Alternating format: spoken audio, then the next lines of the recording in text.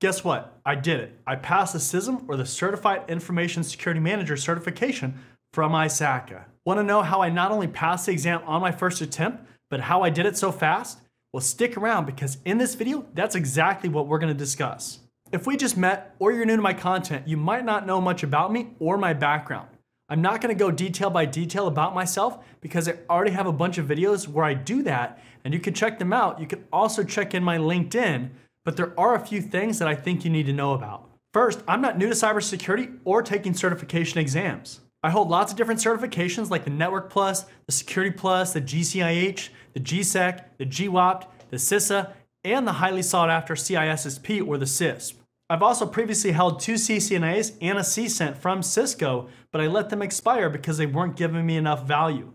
That's a discussion for another time though. So as you can see, I've completed quite a few certifications.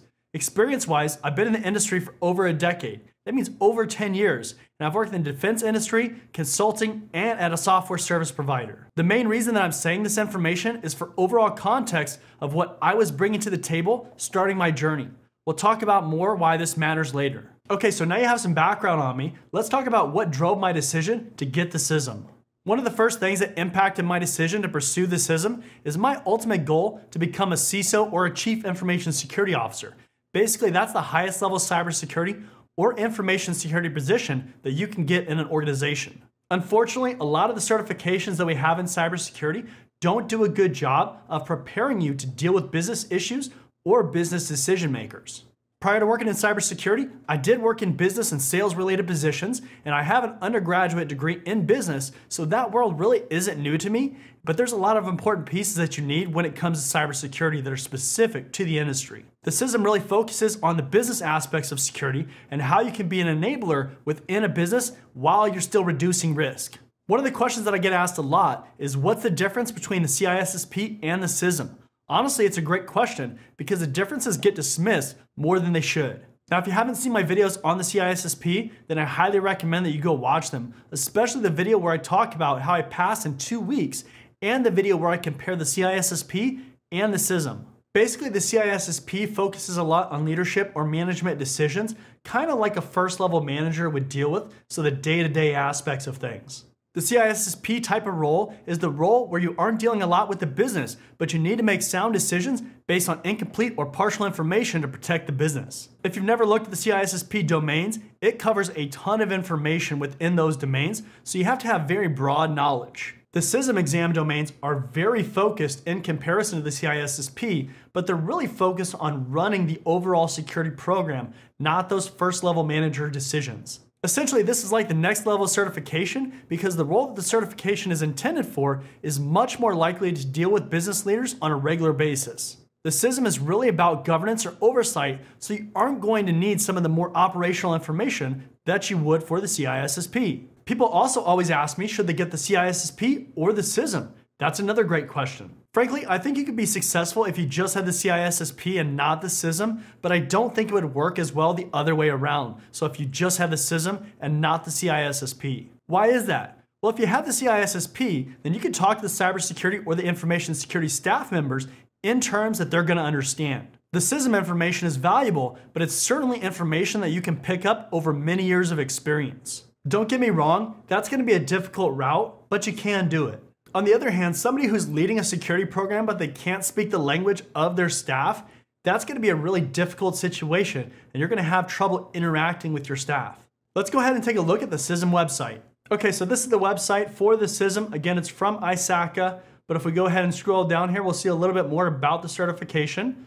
So the different domains: information security governance, information security risk management, information security program, incident management. This is very much an oversight kind of certification. If we go ahead and click on the View Exam Candidate Guide, so ISACA makes these candidate guides to give you a little bit more information about the actual certification. So we'll click on the English version and we'll go ahead and scroll down here. So we're not going to go in depth for this candidate guide, but definitely go get it if you're looking to get one of these certifications, not just the CISM, any ISACA certification. But they give you this chart here, so it talks a little bit more about the requirements of the certification. Right here in the middle of the chart, this is going to be for the CISM. So we'll look a little bit more at this. Description: designed for those who manage, design, oversee, and assess an enterprise's information security function. Again, oversight, looking at the entire program and leading that program, not just dealing with a particular small aspect. If we look at the experience requirements, there is an experience requirement for the CISM, so keep that in mind. There is a 5-year experience requirement in information security management and experience waivers for up to 2 years of experience. If we keep scrolling down here, we'll see the different weights of the domains. So domain 1, information security governance, 17%. Domain 2, information security risk management, 20%. Domain 3, information security program, 33%.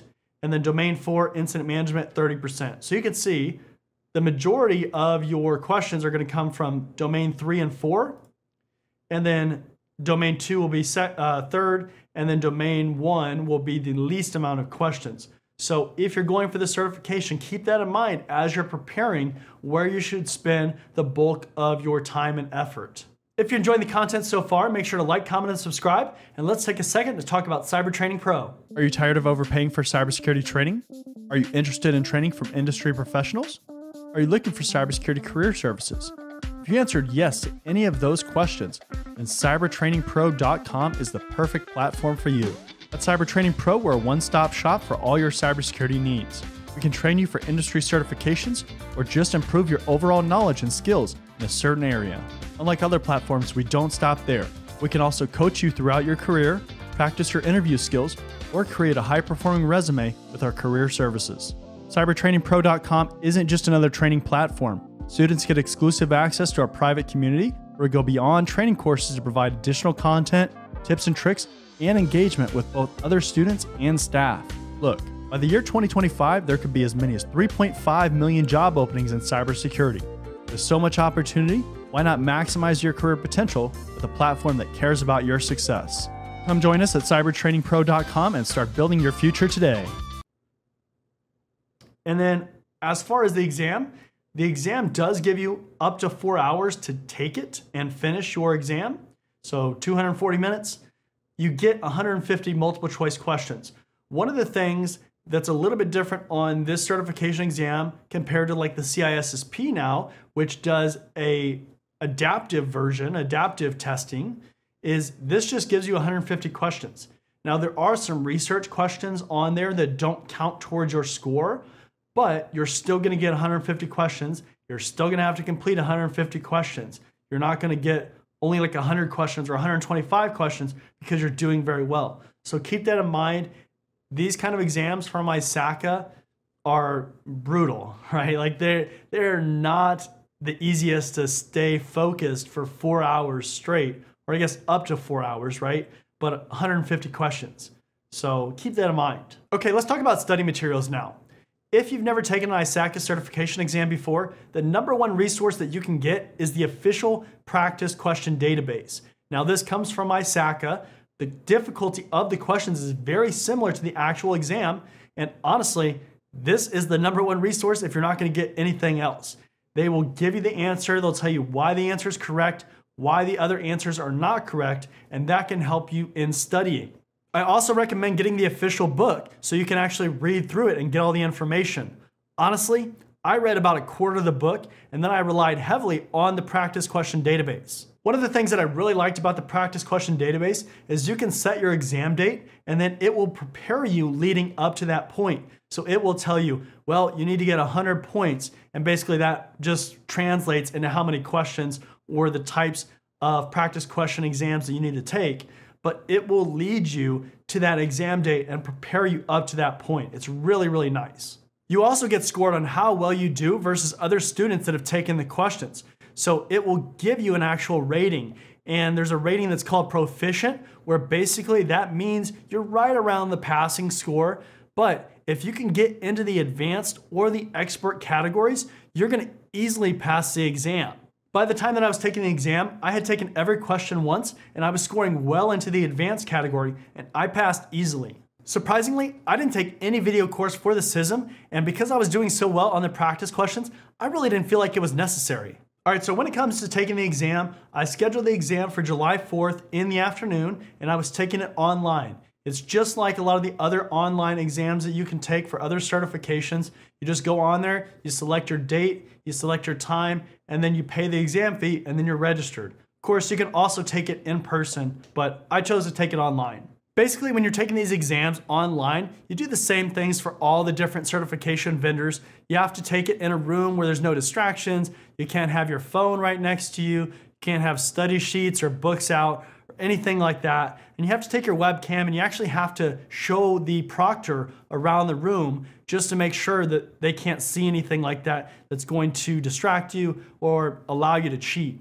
You also can't cover your mouth, so you can't do that. You can't eat or drink either. One thing that I would say too is make sure to test your computer before you actually take your exam. When I was scheduling my exam, I did the test. So there's a compatibility test where it goes through and makes sure your computer will work. I did that when I scheduled the exam, and then I did it the day before. Also, don't install things like patches or anything like that until after you've taken your exam, just so there's no issues. Once you finish your exam, you're gonna know right away if you passed or failed, but you're not gonna know your score. For me, it took about 10 calendar days to actually get an email from ISACA with my full score. As I said, I was in the advanced category for all the practice questions on the online database, and I passed easily. All right, so I kind of mentioned this earlier. If you aren't aware, the CISM does have an experience requirement, just like the CISSP. Now, traditionally, the CISM has required at least 5 years of experience in 3 of the 4 domains and at least 3 years of information security management experience. ISACA would allow you to waive 2 years of the primary experience requirement, but you couldn't substitute for the 3 years of management experience. As I was working through the application forms to get approved and certified, I noticed that the application forms still mention the management experience, but the actual website doesn't mention it. I'm thinking that ISACA is going away from acquiring this distinction, probably because it was just confusing and you didn't technically even have to be a manager to qualify. People were getting it with just experience in the industry. Anyways, whatever. You still have to complete the application form, you still need the experience, and then you have to pay the $50 application fee just to submit it. I submitted my application on a Saturday, and literally about 30 minutes later, I had an email from ISACA saying that my application was approved and it could take up to 10 days to process. It took about 24 calendar days from the day that I passed the exam to be awarded the actual CISM certification in my online portal and to get the digital badge from Credly. Question of the day: which certification are you pursuing right now or are you going to pursue next? Let me know down in the comment section below. Honestly, I'm extremely happy that I pursued the CISM certification. Like I say with any certification or training, you should take the things that support your career objectives. Those objectives might change over time, but why waste time on things that won't help you? I hope the information in this video helps you if you're thinking about going after the CISM from ISACA, and I'd love to hear about your experience. As always, make sure to leave a like, comment, and subscribe. Check out the description for more resources related to this video, and I'll see you next time.